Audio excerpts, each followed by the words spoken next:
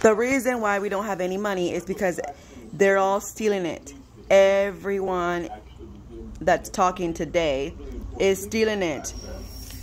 I was just talking about this shit a couple days ago, how I had to pay $900 for tires. I couldn't believe it when it only takes either $13 or $17 to make a fucking tire, guys. But since they're over here talking about inflation, I was completely right. They are stealing our fucking money and they're blaming each other for it, and middle class people are paying the price for it. Thank you.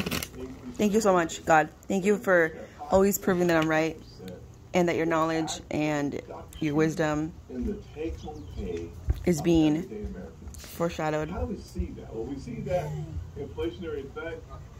87% increase year on year.